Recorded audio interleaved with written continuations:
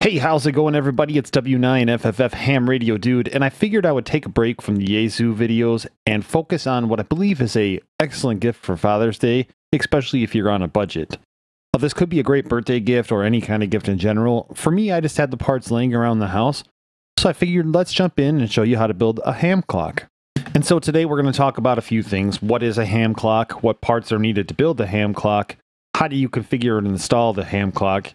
And what can you actually do with this? I'm also going to talk about some of the issues I ran into personally, because I think that those will be very valuable learning tools for anybody trying to learn Linux or just build this ham clock. To get started, you're going to want a Raspberry Pi. Now, the Raspberry Pi that I'm using is Raspberry Pi 3B, and what that means is there's built-in wireless technology. You could use a Pi Zero, or you could use any Raspberry Pi that you want, but you need to make sure that you're going to have internet access. And what I mean by that is, you could plug into the Ethernet port, but you got to make sure that it stays around the router. The reason I'm using wireless is then my ham clock is semi-portable, with the exception of needing to be plugged into power, which you could probably use a power brick if you wanted to. So I'm choosing the Raspberry Pi 3B. Next up, we're going to need an SD card, which is going to go on the back of the Raspberry Pi right into here. So it is a micro SD card. And in the description below, I will provide a link that shows a list of compatible SD cards for the Raspberry Pi. In this scenario, I'm using a Patriot 32 gigabyte SD card. Now that you picked out your Raspberry Pi and your micro SD card, you need to decide on a video output. And what I mean by that is you could use the HDMI that's built into the Raspberry Pi and put it out to an old TV that you have laying around, and that would be completely fine. Or you could do something like I'm going to do, and you could use a 7-inch LCD touchscreen from Raspberry Pi. And if you'll see the back here, it does have this ribbon cable which came with it. And then there's a spot here for 4 or 5 jumpers, and we're going to use 4 of them. And so we're also going to need some female-to-female jumper wires. Okay, so I'll just put that here, and then I'll put the jumper wires over to the side. If you are using the touchscreen, you're probably going to want an enclosure for the touchscreen, so it's not just kind of like sitting out here. And there's a couple things you could do. The first thing you could do is you could 3D print some little brackets here, like little stands to hold up the touchscreen, which works well. Or you could go ahead and, I found this laying around my house, but I think it was like 17 bucks for the enclosure when I did buy it. And the 7-inch touchscreen will go in here, and the Raspberry Pi will go here. So it's a nice little self-contained unit that you could hang upside down, or you could, just set it on your desk, and it looks pretty nice on your desk. And that's what I'm going to go with today. One of the things I should mention is, because all this stuff has been laying around my house, I don't know where all the screws are. So in today's episode, I'm only going to be using a minimal amount of screws to hold everything together until I can get to the hardware store to get more supplies. Next up, we're going to need power supplies. And so what we have here is a 2.5 amp power supply. And since, though, I'm using this LCD here, I'm going to need 2 power supplies, which I'll show you later. So if you're going to use your TV or something, you only need 1 power supply to power the Pi. And if you're going to use the LCD, you're going to need 2 power supplies. Just a word about power supplies. Raspberry Pis run on a micro USB. And you might think, hey, I could probably just plug this into any old power supply brick and it'll be fine. Raspberry Pi does recommend that you use a 5 volt and 2.5 amp for at least a Raspberry Pi 3 power supply. And there is a very good reason for that, which we'll probably see later on. And some of the other things you'll need for the installation, which aren't going to be permanent, are at least a screwdriver. This one's a Phillips head. It's pretty small. Here, I'll show you over here. And then you're going to probably want a USB keyboard and a USB mouse, which we'll get into later, but it just makes the whole process a lot easier. You are going to need some software too, which we'll talk about right now. And so the first piece of software we're going to use is going to be Raspbian, or the Raspberry Pi operating system. So this is like Windows. You have a computer, and then Windows runs the operating system, which does like all the cool graphical stuff, right? So on the links below, if you go to raspberrypi.org/downloads, you can go ahead and once you're there, click on this icon here of the little Raspberry, and it says Raspberry Pi OS, previously called Raspbian. So I click it, and once it loads, there's a couple options, but let's go ahead and use the first option, Raspberry Pi OS with a desktop and recommended software. Now I'm going to download the zip file. And while that's downloading, you can see I already had started it earlier, but while it's downloading, While it's downloading, we're going to go ahead and find a couple other pieces of software as well. If you have followed along with my other videos, we did use this software Win32 Disk Imager in a prior episode where we built a Pi Star, and we're going to need that software again too. So again, if you click on the links below, you'll get to the SourceForge page, which will allow you to download Win32 Disk Imager. And all you got to do is click this download button here. Once you have those two things downloaded, you're going to want to first install Win32 Disk Imager.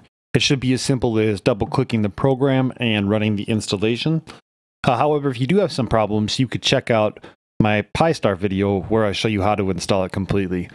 Once you've finished installing Win32 Disk Imager, you're going to want to extract the Raspbian operating system image. And in order to do that, you're going to find wherever you downloaded your image to. For me, it's my desktop. For you, it might be your downloads folder. And you're just going to right-click on it and click Extract here. And what will happen after about 4 or 5 minutes, it'll extract this whole image here. This is good, and we're going to need this in just a moment. Let's go ahead now and find your micro SD card. And usually they come with these little adapters here. There we go. And all you got to do is plug in your little micro SD adapter to the normal SD card, and then plug it into your computer. And once you get your micro SD card plugged into your computer, you're going to want to open Win32 Disk Imager. And in order to open that, it's going to require admin access. So if you get a screen that says, do you wish to allow admin control or whatever it might be on your computer, click yes. And now you'll see Win32 Disk Imager has opened. I should also note, and I've noted this in other videos too, when you do this process, I would highly recommend that you do not have any external devices plugged into your computer besides the micro SD card. And what I'm talking about is like external hard drives and stuff, because right here you have the option to select a device. I have in the past, unfortunately, wrote over important data that was on a hard drive which was plugged into the computer at the time. So just to avoid all that, you know, just have the micro SD card plugged in. And that's what this is right here, device D. So I'm going to drop this down and I'm going to select which device I want to write to, which for me is going to be my micro SD card, device D. Now I need to select the image file, and you cannot drag and drop it like I'm trying to do. So you actually have to click the folder and then find the image. And when I click the folder and I select the image, I'll now see that the image file name is listed here. And there's not too much else I need to worry about except clicking the write button. So that's what I'm going to do now. I click write, and it says, hey, writing to a physical device can corrupt this device. And this goes back to probably don't have your external hard drives plugged in. Are you sure you want to continue? Well, I have triple checked. I don't have any external hard drives plugged in, only the micro SD card, and it is device D. So I'm going to go ahead and I'm going to click yes. And now the progress of writing this device. So this device is writing, and it's going to take about 10 minutes, but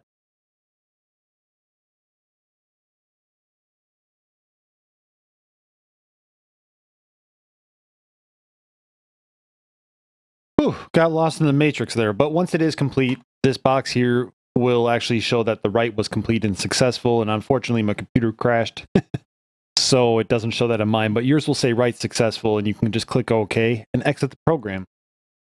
What I do want to show you is what's on that boot device that we made for the Raspberry Pi, because you might actually need to change some things in there depending on what your setup's going to be. What I would recommend is don't do anything for now and see what happens. And then if you need to make some changes, you can make them in here. And let me show you what I'm talking about. For the Raspberry Pi touchscreen 7-inch, you have the unfortunate, whatever you want to call it, of this possibly being upside down once everything is complete. And so if you do find that that's going to be the case, you're going to probably want to make some changes so the screen is inverted and correct to you. So what you could do is you could open up the folder where the boot disk is, or you could open up your SD drive. So what I do is I open it up and I find this config.txt file. Here it is. If I go all the way to the bottom, I'm just going to add this one line, lcd_rotate equals. And every line I found on, every article I found online said, hey, set it to 2. Well, that value wasn't working for me, so I quickly realized that these values, depending on what you want, you're going to have to change them. So, for example, 1 worked for me, and it completely inverted the screen the way I needed it to be. But you might have to play around with those values a little bit if you're having a problem. Now, I will tell you that most people on like an LED TV or an LCD TV with HDMI won't see this problem. Another thing that I am paying attention to is the frame buffer width and height. I may need to change those later. So I'll go ahead and I'm going to exit out of here. It's going to ask me, do you want to save? And I'm going to click save. And then I'm going to go ahead and close this folder. And now comes the time where we could take the SD card out of the computer and we're going to start playing with the Raspberry Pi and getting everything put together. So the first thing you're going to want to do is you're going to want to take your SD card out of the actual micro SD card adapter, throw that to the side, and then find your Raspberry Pi. Now that you have your Raspberry Pi, you're going to go ahead and you're going to plug in your SD card to the back of the Raspberry Pi. And now on the bottom, you'll see a housing unit. And generally, the contacts on this should be down facing the Raspberry Pi, and the text should be up. So it should go in, and it's not going to go in all the way per se. But if you flip it over and try to plug it in, it's definitely not going to go in all the way. So don't try to force it. You'll break your SD card and maybe your Raspberry Pi. And once it's in, go ahead and set that to the side for just a moment. Put it right there. And now that we have this sitting over here nicely watching over us, we're going to bring the LCD up here. And on the back of the LCD, you have the control board. Well, there are 5 pins here for the jumper wires that I mentioned earlier, but we only need to use 4 of the jumper wires. So the first jumper wire we need to use is the 5-volt jumper wire. And you could color coordinate these, but for the sake of this tutorial, I'm just going to be plugging in here. So I have 5 volts here, and this jumper wire is not going to go anywhere yet. The next one we're going to use is going to be SDA. So we're skipping INT, and we're going to SDA, and then we're going to plug in the rest, SCL and GND or ground. So again, actually, I know I said it, I'm just going to put them in anyway, but I'm going to put the red wire on 5 volts. And then we're going to do ground for the ground. And finally, I need one more. I have an orange one here, so we'll use the orange for SCL. So again, here you are, you have 5 volts, SDA, SCL, and ground. And as of right now, they don't go anywhere. If you haven't already plugged in your ribbon cable, which, like I said, mine's pretty beat up. It looks like it's got a couple stains here and everything, but it still works. So if you haven't done that, go ahead and plug it in now. An important note here is the contacts on the actual board are going to be facing up. Now that should slide lightly into place, and it isn't going to go very far down, but don't force it. It's a very sensitive cable, even though mine is beat up. And once it's in place, all you have to do is lock these 2 sides down, and then the cable will be secure. And so once you have your LCD here and you have these 4 jumpers plugged in and your ribbon cable plugged in, we're going to actually want to start putting this in our case now. And this is going to be a little bit difficult on camera because I'm working with limited space, but here is my case on the front of the case, and then here is my LCD. Now what I'm going to want to do is I'm going to want to make sure my ribbon cable is facing to the right. So my ribbon cable here is closest to the right-hand side of this case. And then what's going to happen is it's going to be able to nicely sit into these 4 little holes here. Let me do that now. Actually, one of the other things I want to talk about real quick is this hole here. So once you get this into or almost into position, you're going to want to run the jumper wires through this hole right here. And then you're going to also want to put the ribbon cable through there.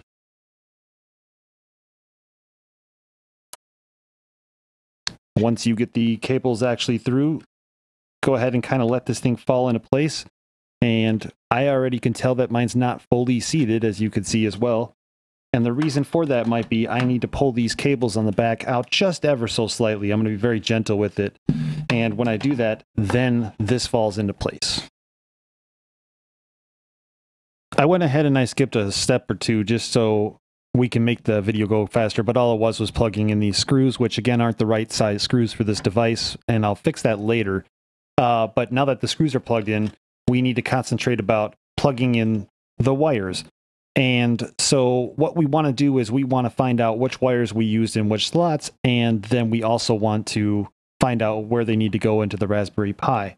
Now, in order to do that, here is a little graph, and I'll provide a link below, but this is on Raspberry Pi's website. This little graph here actually shows where 5 volts located, where ground's located, where SDA and where SCL is located. And those are the 4 that we want to concentrate on. So If you're looking at this device, you start counting the pin numbers from the upper left of this device. And so pin 1 is 3 volts and pin 2 is 5 volts and so forth. Let me go ahead and cut over here. So again, this will be pin 1, pin 2, pin 3, pin 4, and so on. The first thing we want to do is we want to plug in our red wire, which was our 5 volts, into the 5 volt section of the Raspberry Pi. Now, we also know that ground was going to be brown, and so that's just going to go into the ground section. Now, if I look again, 1, 2, 3, 4, 5, 6, pin 6, which is right here, is ground. Now we need to figure out which one is SDA and which one is SCL. So in order to do that, hopefully we remembered which 2 wires it was, but if we didn't, we can always unscrew this and look at the wires and see what we plugged into where. And as you can see, I now have all 4 wires plugged in, and I need to get this ribbon cable plugged in. Well, there's only one way the ribbon cable could go without twisting the cable, and you don't want to do that. So the contacts will be facing the ports or the USB ports of the device, and as the contacts are facing down and toward those ports, just make sure that this little ribbon port is up, and it's going to be this one and not this one. It's going to be this one right here. And then slowly just, again, put that in, and once it's in place, the 2 little clamps on the side will go down, and this thing is secured. So again, we have our jumper wires plugged in to the GPIO pins, and that's what these are called right here. And then we have our ribbon cable plugged in.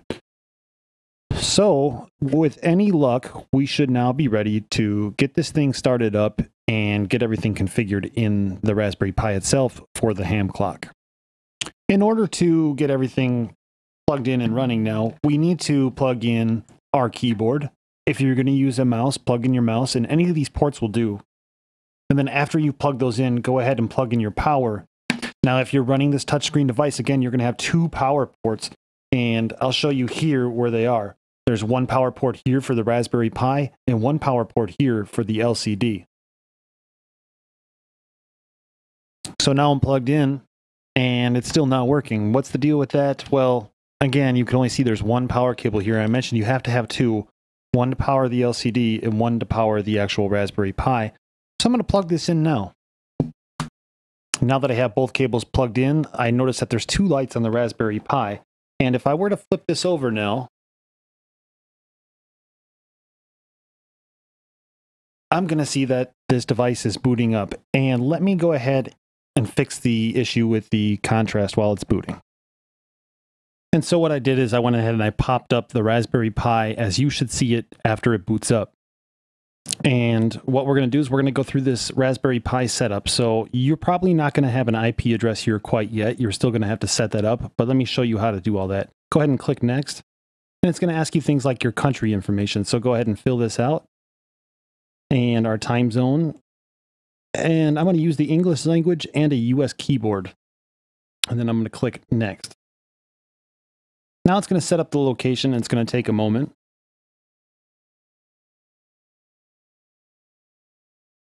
Once it's done configuring the language and the keyboard usage, it's going to ask you for a new password. And this is very important. If you leave the standard password for the Raspberry Pi, it becomes susceptible to hacking. So you're going to want to change it. The default password, well, the default username is Pi, P-I, and the default password is Raspberry, all lowercase. But we're going to go ahead and change the password to something that you'll remember. And then go ahead and click the next button. Now it says setup screen. The desktop should fill the entire screen. Tick the box below if your screen has a black border around the edges. I look at my touchscreen and I notice it does not have any borders that they mentioned, so I'm just going to go ahead and click next. And now it's going to search for wireless networks. As I mentioned, mine's already set up, but what you're going to do is once it finds the network, you're going to click on it and click the next button.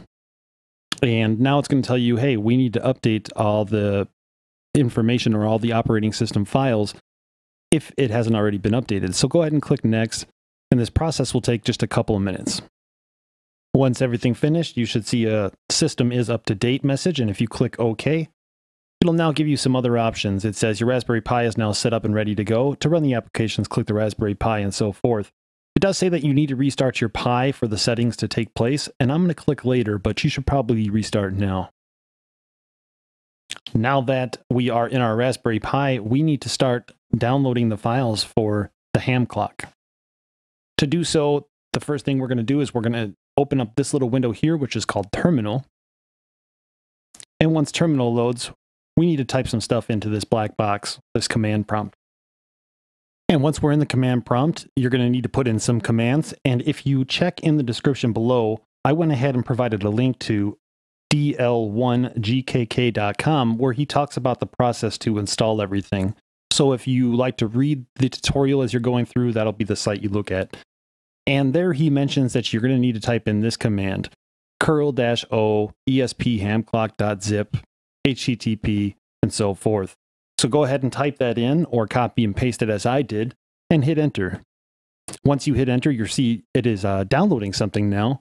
And the download is pretty quick. Once it's done downloading, you're going to unzip the file by typing unzip and then the file name that we created, esphamclock.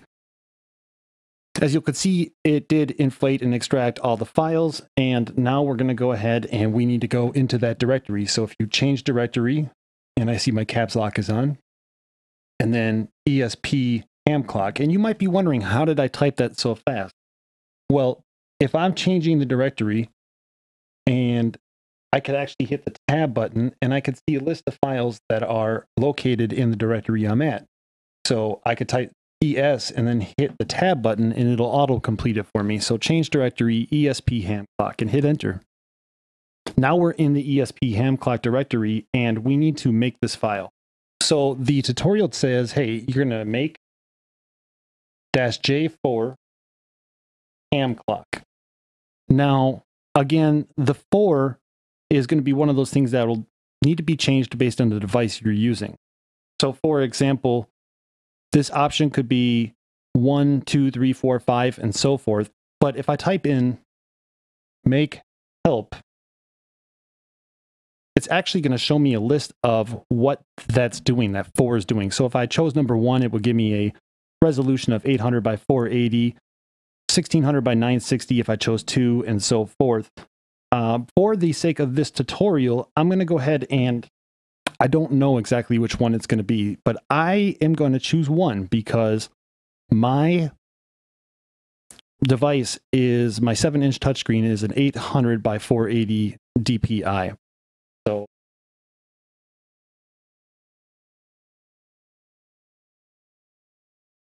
and if this doesn't work, which I'm expecting it not to work, I could show you later how to change it. Here we are now, and it is basically making everything, and this will take a few minutes again.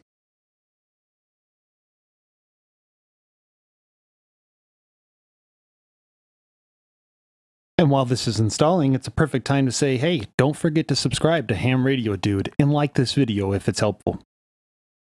And as you can see, now we're actually done installing ham clock. So what we need to do is hit a period and then a / and type in ham clock.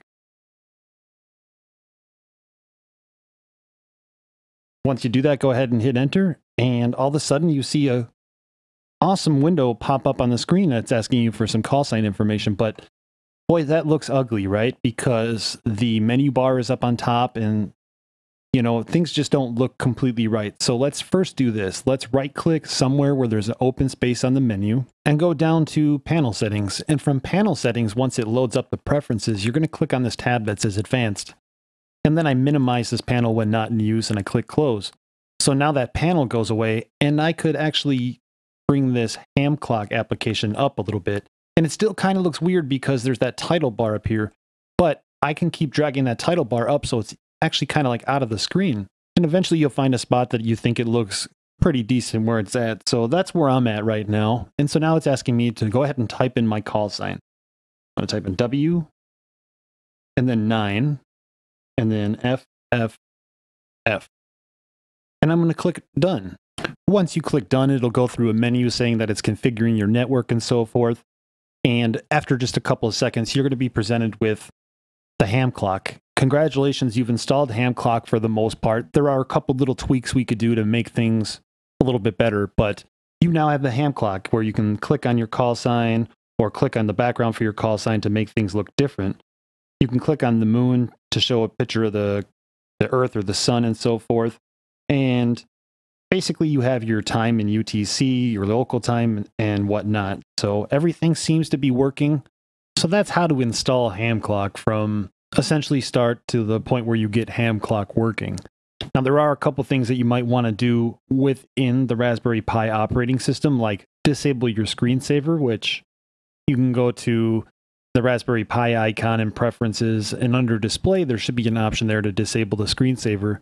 And basically what that'll do is allow you to not have the screen blank out after a certain amount of time. For example, I want my HamClock to run all the time. I don't want it to go blank after 10 minutes. So that's something you could do. You know, you could work on startup scripts and everything like that too. So if HamClock is going to be the only thing you're using this device for, it would just load up HamClock automatically, and then you don't even have to worry about startup scripts and everything. Now, another problem you might run into is after you installed it and you reboot the computer, if you don't even have an automatic startup script on there, how do you reopen HamClock? Well, you can create a shortcut on your desktop that links to the install that we did. Now, there's a lot you could do.